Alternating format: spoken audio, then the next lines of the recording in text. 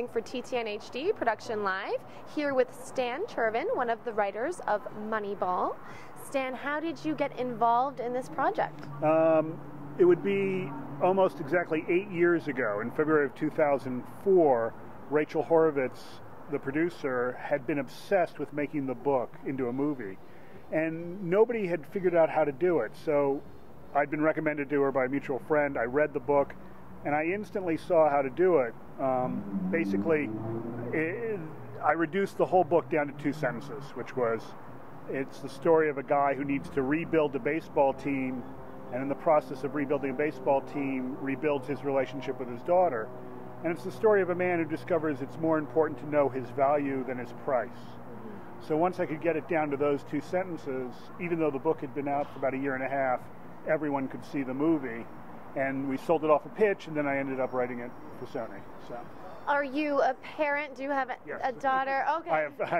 I have 2 daughters and a son. They're now 24, 21, and 16. So they were 16, 14, and 8 when I started. So wow. Actually, my daughter Honor is almost the same age as Casey, the daughter in the movie. So Billy and I had that in common. So you had a really close connection to the script on a personal level. Yeah, I mean, you know, Billy's main concern obviously is he has a great relationship with his daughter. So that subplot had to be completely invented for the movie. And I told Billy that I would never present Casey any way that I would present Honor. In other words, I'd be very respectful. And I really give Steve Zalian and Aaron Sorkin, the other writers on the movie, a lot of credit for, I had a whole subplot with Billy Casey, and they came along and really showed that less is more. That with a parent-child relationship, you don't need a lot of screen time to convey how much emotion is there. And Brad, too. You know, there's a wonderful scene in the movie where he hears her play a guitar.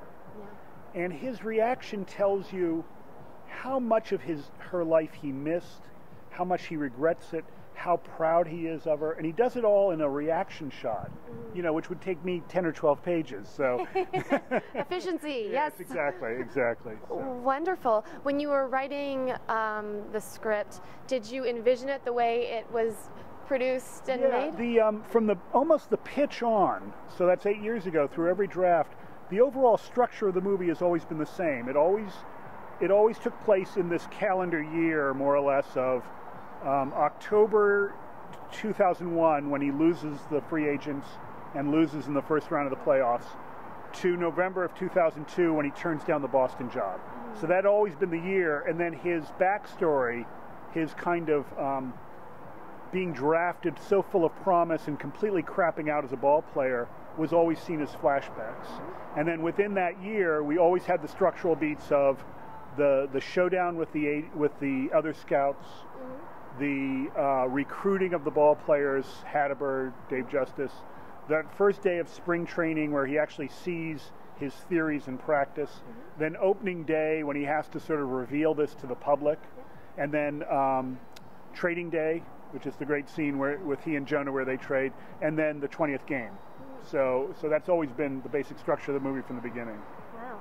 You've been working on this since 2004, so a long time. Has it been an exciting process for you as you've gone? Has it been? It's been terrific, because the first writer on was David Frankel, and the current director is Bennett Miller, and it's really a great opportunity to work with a director, particularly a director as talented as David and Bennett, to show what they bring to the mix. I mean, you know, I always say that the subtitle of the book is The Art of Winning an Unfair Game.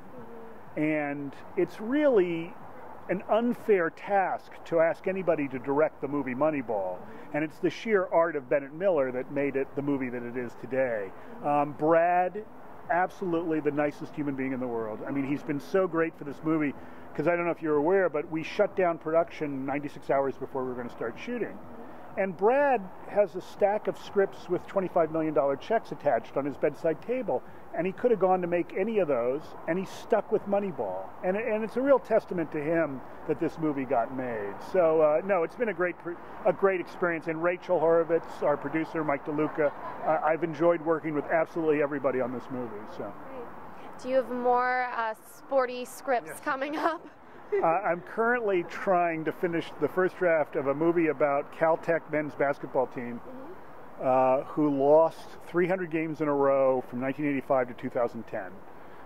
And Ben Stiller's production company, Red Hour, Ben Stiller and Stuart Kornfeld are the producers on that, and that's at Disney, so I'm trying to get that done. So you've got the niche covered of losing teams. Yes, exactly. I'm the guy. When it comes to losing, I'm the guy. So. That's amazing. I'm going to do the Washington Generals story next, which is, do you know who the Washington Generals are? No. Okay.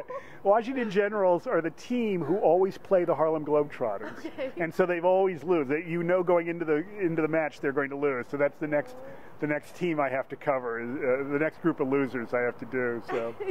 Oh, well, congratulations. Oh, thank you. This is a huge honor. Oh, thank you. Yeah, it's been a thrill. It's been a great experience. So. Great. And is there someplace online where we can find out more about your work? Nope. Just IMDb and. Yeah, exactly. The same usual places. So.